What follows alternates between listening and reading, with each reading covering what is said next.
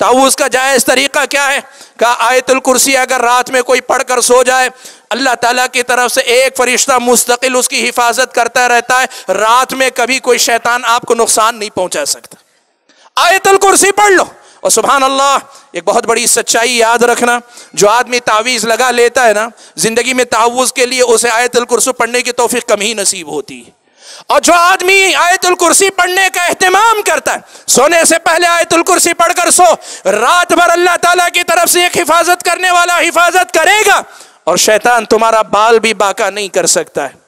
प्यारे नबी सल्लल्लाहु अलैहि वसल्लम ने बात बयान फरमाई। अल्लाह के नबी सल्लल्लाहु अलैहि वसल्लम से हजरत इब्ने अब्बास रज़ियल्लाहु तआला अन्हुमा रिवायत फरमाते हैं, अल्लाह के नबी सल्लल्लाहु अलैहि वसल्लम ने कहा कि अगर कोई आदमी किसी बीमार आदमी के पास जाता है और उस आदमी के पास बैठकर 7 मरतबा ये अगर दुआ पढ़ता है, अस्अलुल्लाहल अज़ीम रब्बल अर्शिल अज़ीम अन यशफियक, छोटी सी दुआ, छोटी सी दुआ का ये दुआ अगर कोई 7 मरतबा मरीज को पढ़कर सुना देता है, पंख फूंक देता है या उसके पास पढ़ लेता है, अल्लाह के नबी सल्लल्लाहु अलैहि वसल्लम ने कहा अगर मौत का फैसला उसके हक में ना हुआ हो तो अल्लाह ताला उसे शिफा जरूर दे देंगे।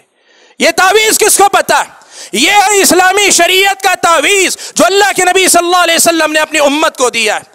प्यारे नबी सल्लल्लाहु अलैहि वसल्लम से हजरत खौला बिनते हकीम रज़ियल्लाहु तआला अन्हा रिवायत फरमाती हैं, अल्लाह के नबी सल्लल्लाहु अलैहि वसल्लम ने फरमाया कि अगर कोई बंदा किसी जगह पर पड़ाव डालने के लिए उतरता है, मन नज़ल मंजिला, किसी जगह पड़ाव डालने के लिए उतरता है और वहां उतरने के बाद ये दुआ पढ़ लेता है, कहता है अऊज़ु बिकलिमातिल्लाहि ताम्माति मिन शर्रि मा खलक़, मैं अल्लाह तबारक व तआला के मुकम्मल कलिमात के जरिए अल्लाह की पनाह में आता हूँ अल्लाह ताला की तमाम मखलूक़ात के शर से। तो क्या होगा?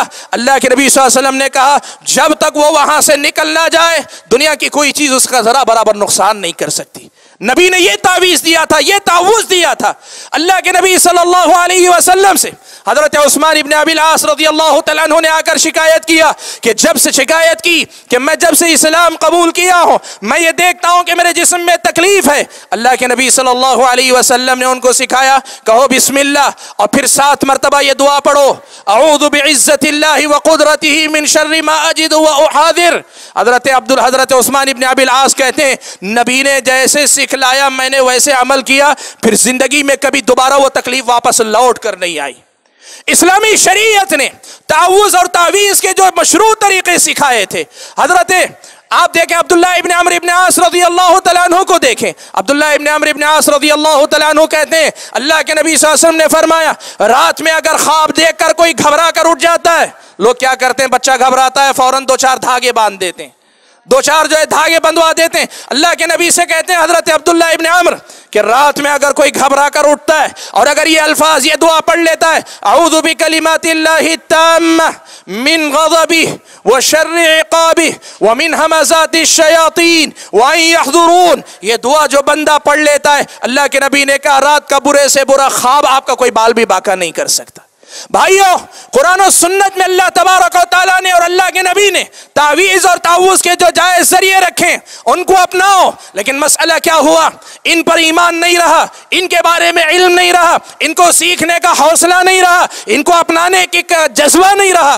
लेकिन उसके मुकाबले में धागे बांध लिए, गलों में लटका लिए, धागे से फलां से